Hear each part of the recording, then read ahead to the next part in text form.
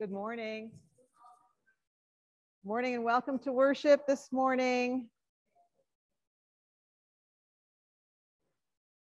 Siblings in Christ, welcome home. Welcome to worship. And I welcome you who are joining us on the Zoom platform from your home worship spaces. We welcome you. We are grateful that you are worshiping with us on this Memorial Day weekend. We also are welcoming you who are joining us for worship later through our YouTube channel. You are also part of our worshiping community, and we are grateful for you. I want to just give you a couple of notes about today's worship service. Ordinarily, on Sundays, about halfway through the worship hour, our children and our youth go to classes out of the sanctuary. They go to their own classes and they learn and explore the theme that we're talking about in the sanctuary in age-appropriate ways.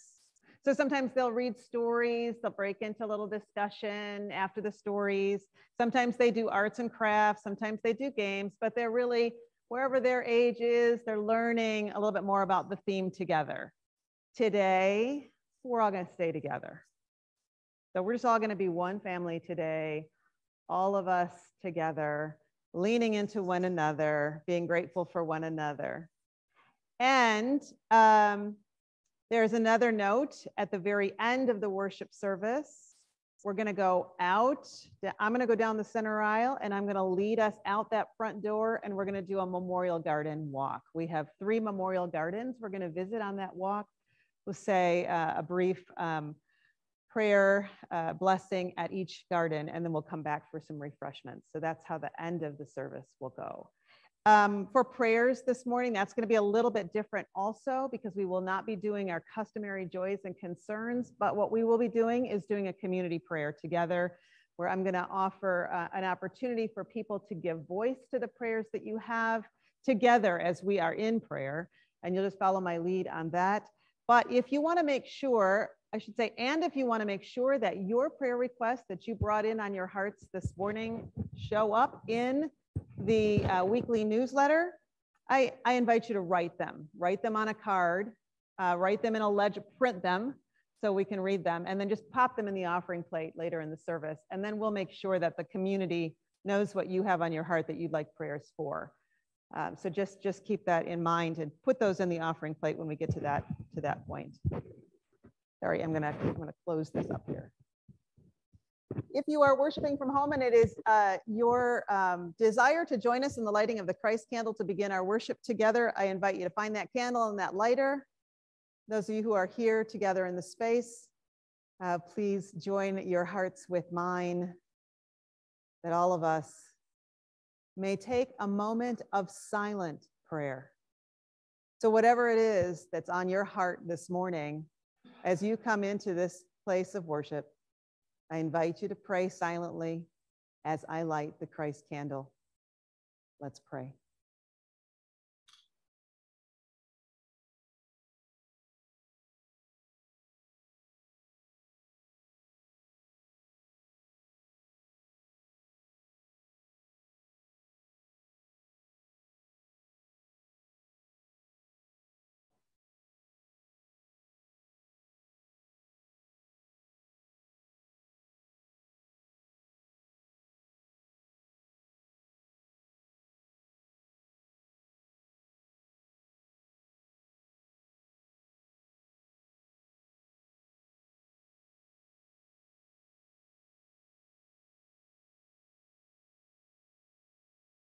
Amen. I invite you to continue praying through the prelude.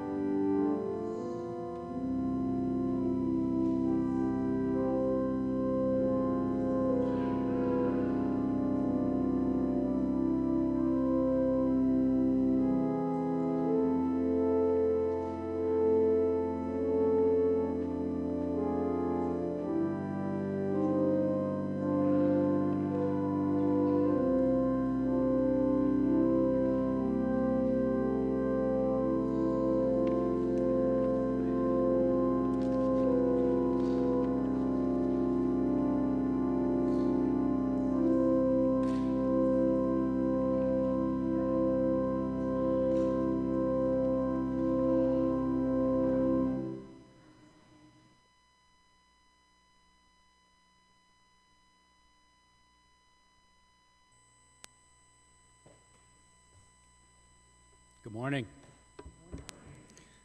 Please join me in the worship. I will read the regular script, and if you would join me in the bold. Gather us in.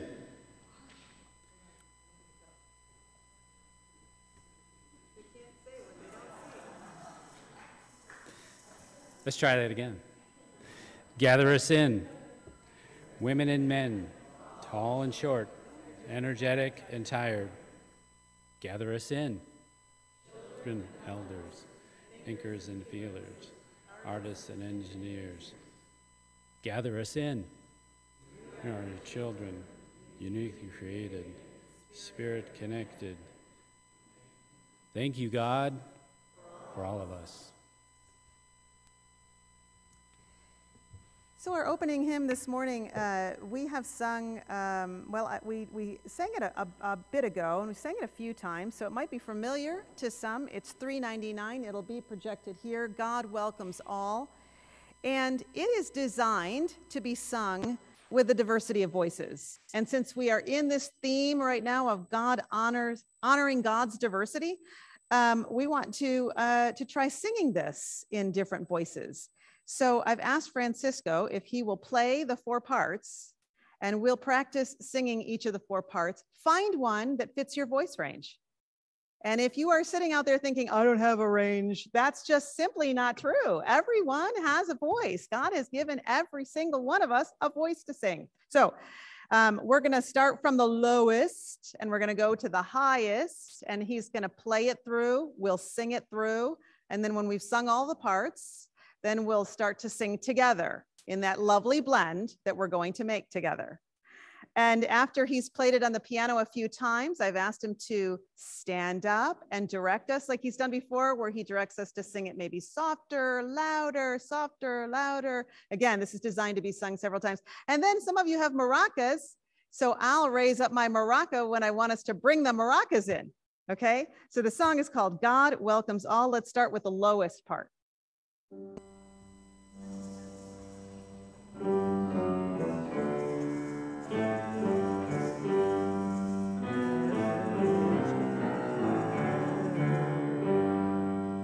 So let's try singing that one if that's your range.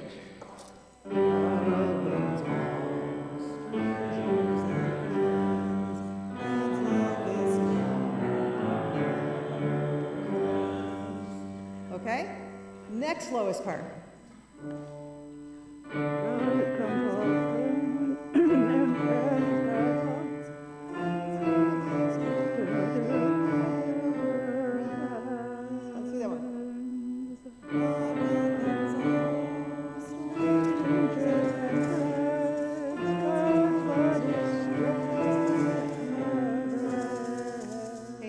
Onto that top line, and we're going to go with the lowest note on the top line.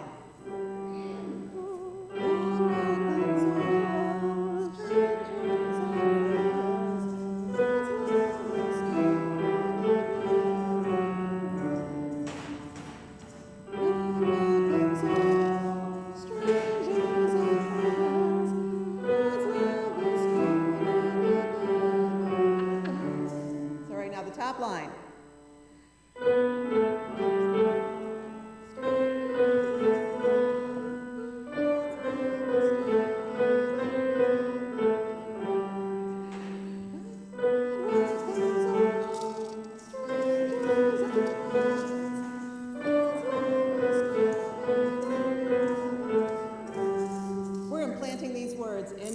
And your hearts today, so that they will continue to roll around in there from this day on, okay? So he's going to play them all together now. We're going to all sing together, and we'll try to get this. And again, it's just we're flowing over each other, so it's okay. No one's grading any of us as we sing this. We're not bringing the maracas in yet, just our voices. Everybody get the note? One more time. Ready?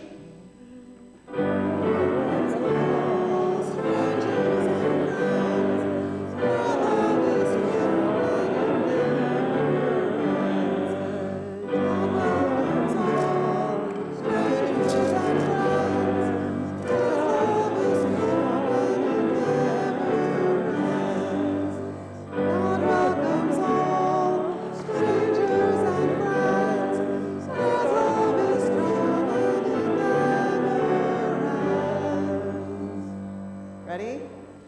Ready? Are you ready?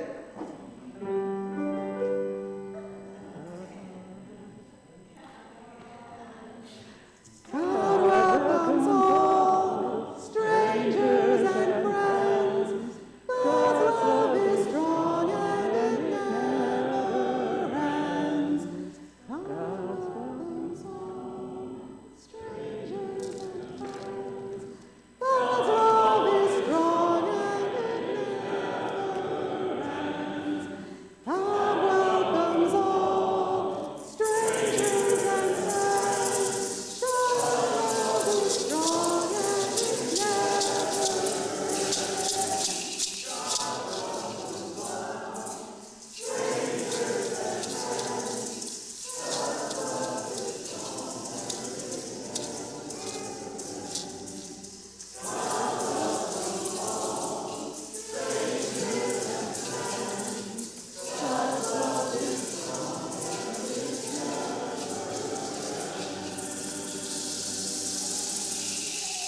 Woo! Very good. Excellent, everybody. The peace of Christ be with you. Please welcome one another with the peace of Christ. Turn down the aisle to each other, across the room to each other. Make a peace sign, blow a kiss, put your hand over your heart. Peace, peace, peace be with you.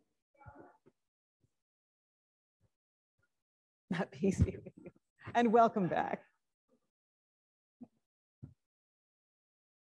Peace be with you in the Zoom community also.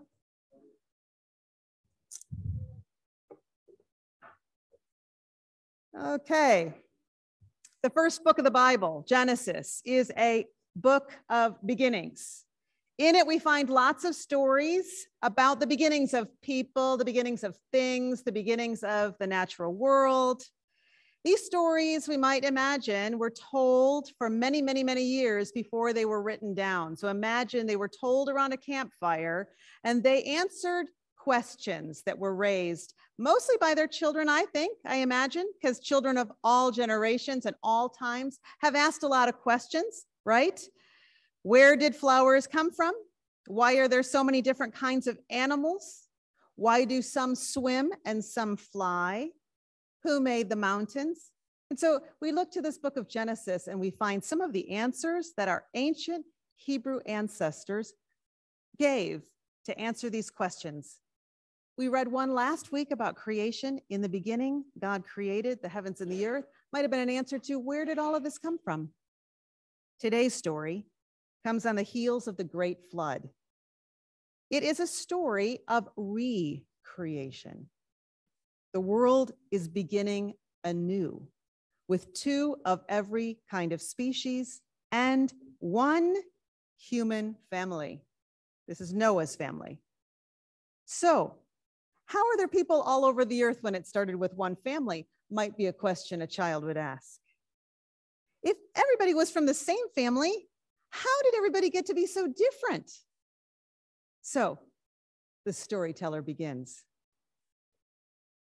From Genesis chapter 11.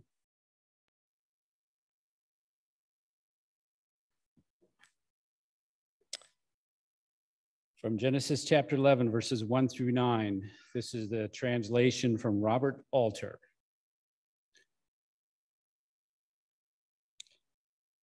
And all the earth was one language, one set of words. And it happened as they journeyed from the east, that they found a valley in the land of Shinar and settled there. And they said to one another, "Come, let us make bricks and burn them hard." And the brick served them as stone, and bitumen served them as mortar. Then they said, "Come, let us build ourselves a city and a tower with its top in the heavens, that we may make us a name, lest we be scattered over all the earth." And the Lord came down to see the city and the tower that the human creatures had built. And the Lord said, "As one people, with one language for all, if this is what they have begun to do, Nothing they plot will elude them. Come, let us go down and baffle their language there, so that they will not understand each other's language. And the Lord scattered them from there over all the earth. And they left off building the city. Therefore, it is called Babel, for there the Lord made the language of all the earth babble. And from there, the Lord scattered them over all the earth. This is the word of the Lord.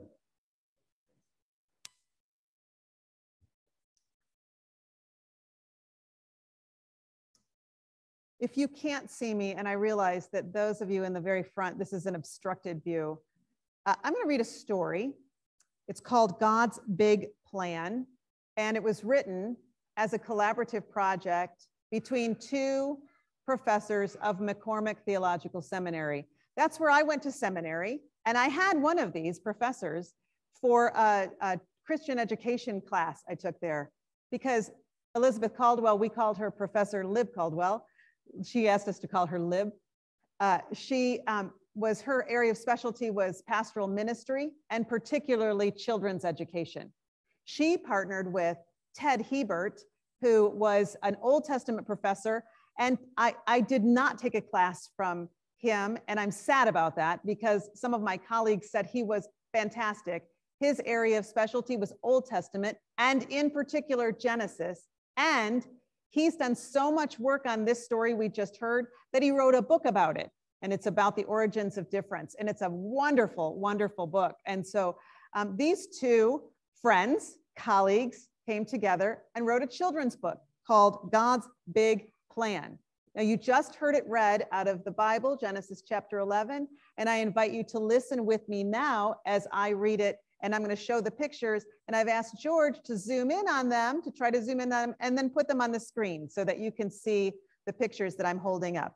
So this is God's Big Plan, written by Elizabeth F. Caldwell, Theodore Hebert, and illustrated by Katie Vamasaki. God's Big Plan. What is God's big plan, we might ask ourselves, right? How did we get to be so different? Why do people speak so many different languages? Wouldn't it be easier if we were all alike? This is the story of the people of God, found in the book of Genesis, people who were all alike and liked it that way. And then God surprised all of them. When the world started again after the flood, the children, grandchildren, and great-grandchildren of Noah and Naamah and all their descendants moved to a place called Shinar. Everyone in this very large family spoke the same language. Well, you'd expect that, right? And they lived together in the same place.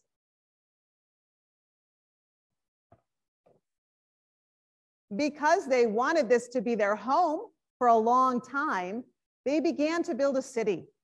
They made bricks out of mud and straw and baked them in furnaces until they were hard.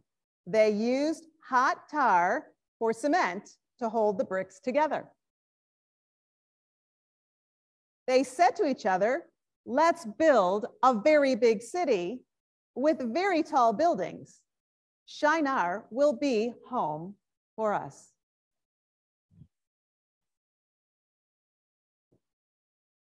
If we build a very big city with very tall buildings, then we can stay together. This building will be so tall that its top will be in the clouds. It will scrape the sky. Our city and our skyscraper will keep us together forever. So they liked living together in a city where everybody knew one another. They liked speaking the same language. They liked being all the same.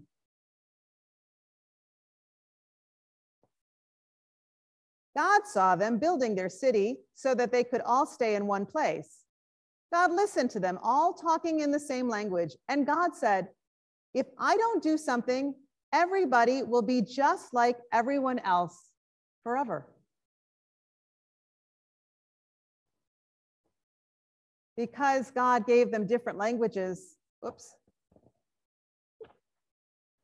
had a different idea, a plan for the world to be full of many kinds of people. First, God gave them different languages to speak, and then God sent them out to live throughout the whole earth. Because God gave them different languages to speak and different places to live, they didn't finish building their city. If they had, they could have called it Many-town, because that is where many languages of the world began. Instead, they called that city Babel, because that was their word, Babel, because that was their word for dividing one language into many. Just as God created the earth with many different fish, birds, and animals, and just as God created many different things that grow and live on the earth, so God created people. We speak many different languages. We move about in many different ways. We eat different kinds of bread, and we eat in many different ways.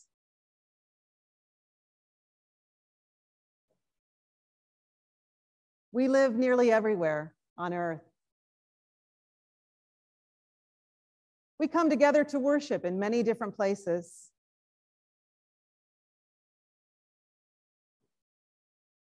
The people who were building Babel had a little plan to stay together, but God had a bigger plan. God wanted to fill the world with different languages, different people, and different ways of living.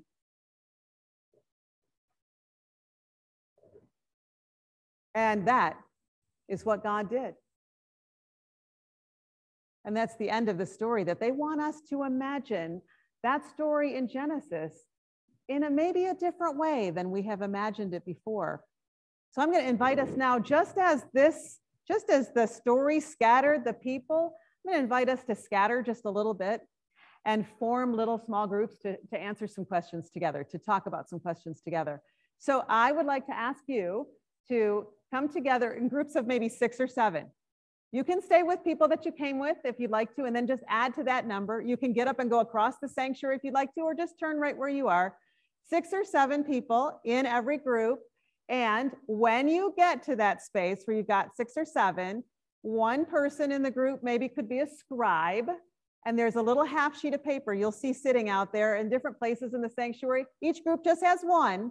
And then we're just going to take about, just to the top of the hour, about 5 minutes or so to try to talk about these questions together. The questions are going to be up on the screen. So as soon as you get 6 or 7 people, go ahead and start. Questions are up on the screen. And there's the babbling.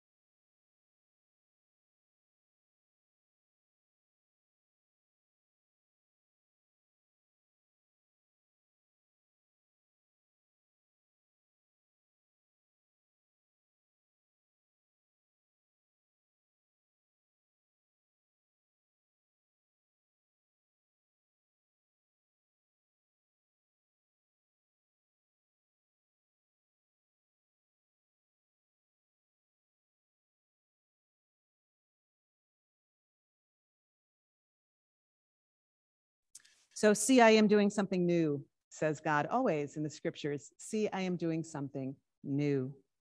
New people, new ideas, new opportunities to grow. The world is always changing.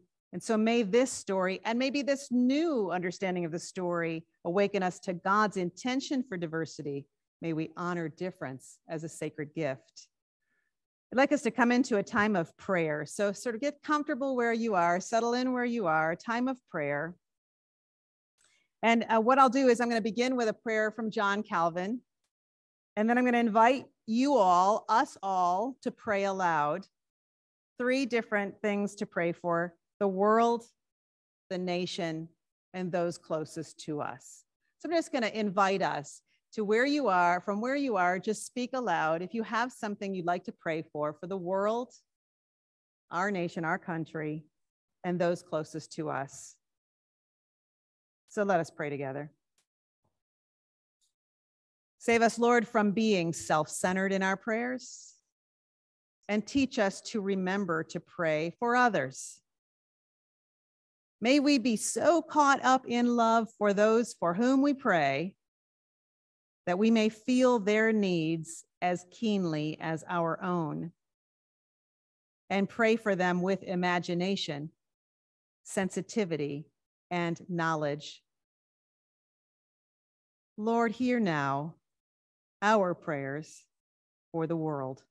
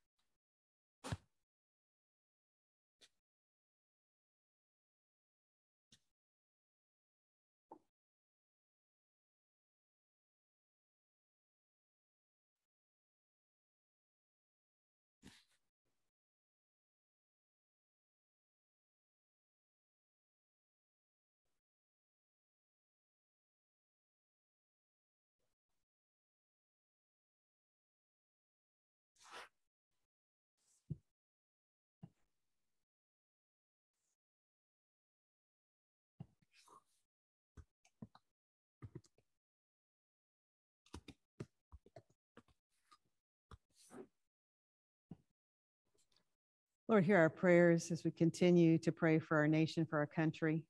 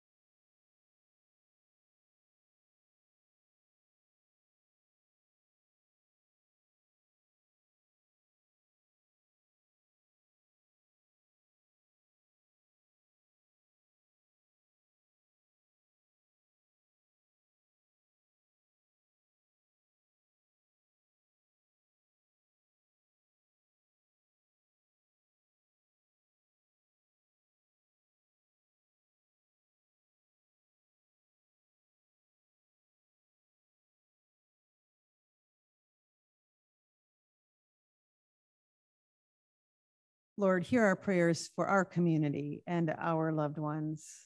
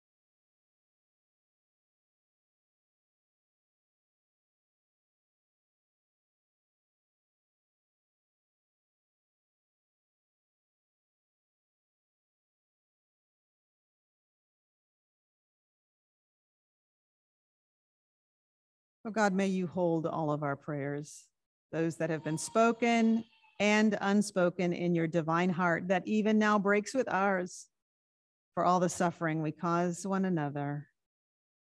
Amen. Let's continue praying in song. I'm going to invite Francisco back to the piano. We're going to learn a new song, because why not?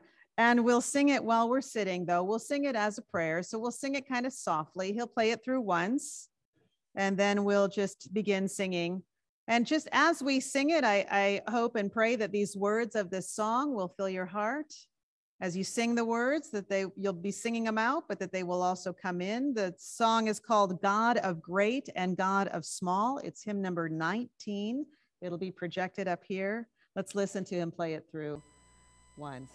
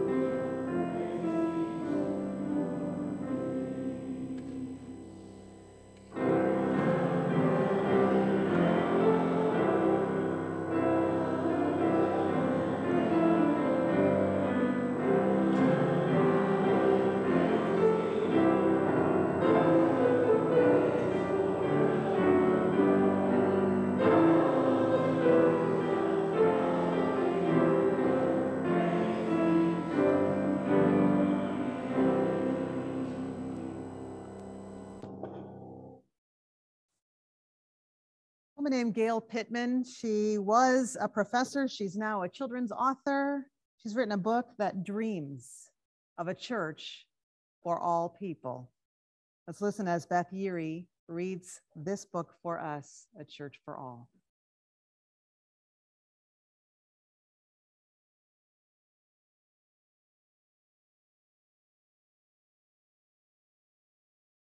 So we're going to put some more questions up for us to talk about in the groups where we're sitting. And here they are.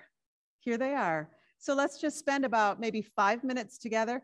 Try to give everybody a chance to speak that's in your little group. And let's take a look at these questions after the book we just heard from Beth.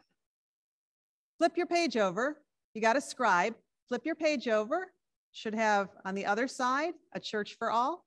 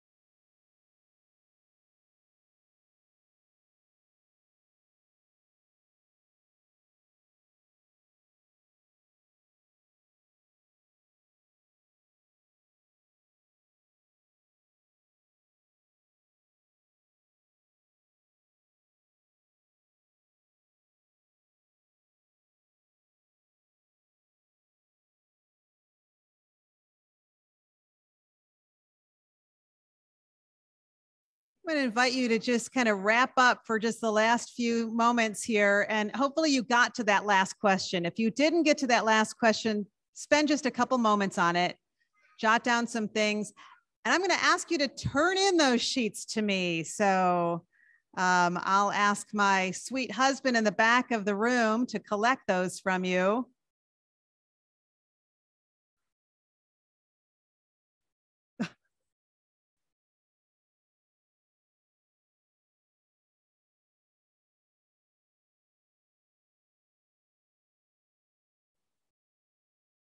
What's special about the way we are as church?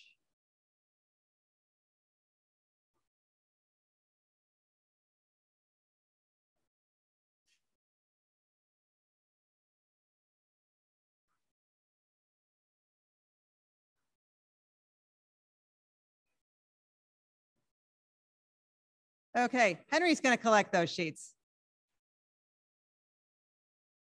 Just rip them from the scribe's hands, Henry. Okay.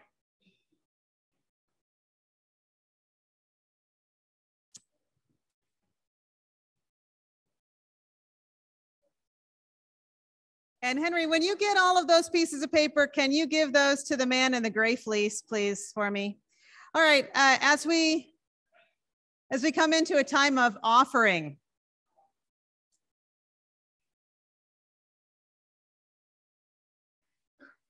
So as we come into a time of offering, don't you love this? I just love this. I love this fellowship.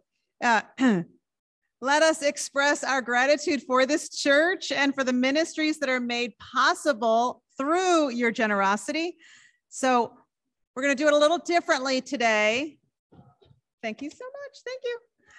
We're going to sing hymn number 326.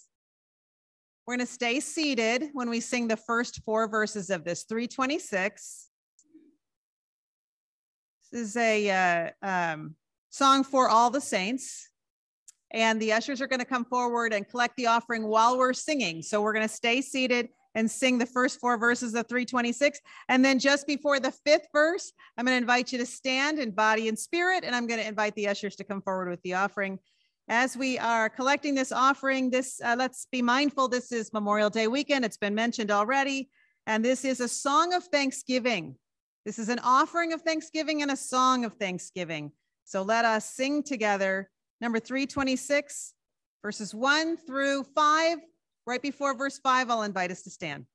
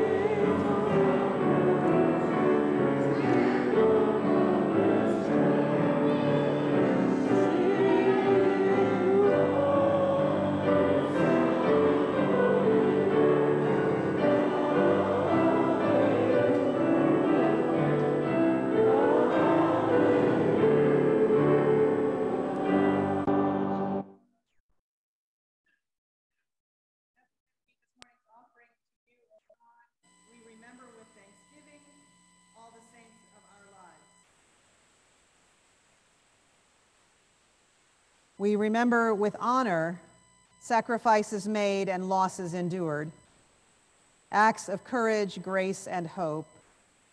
Our brothers and sisters who gave the full measure of devotion, serving the greatest ideals of our democracy and freedom, and all who continue to do so.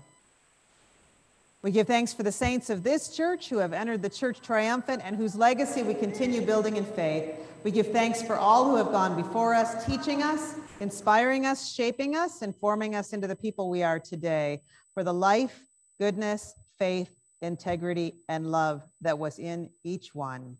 We give you thanks and praise. Amen. And now I invite you to join me in the prayer of remembrance. We'll put on the screen, and you'll note there's a left, a right, and an all. This is your left and your right. So this is right, this is left. Join me in this prayer of remembrance on this Memorial Day weekend. In life and in death, we belong to you, O God, and nothing in life or in death can separate us from your love.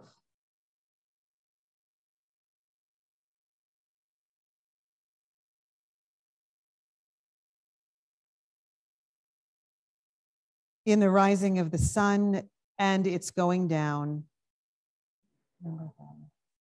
in the blowing of the wind and the chill of winter, in the opening of buds and in the rebirth of spring, we remember them. In the blueness of the sky and in the warmth of summer, we remember them. In the rustling of the leaves and in the beauty of autumn, we remember them.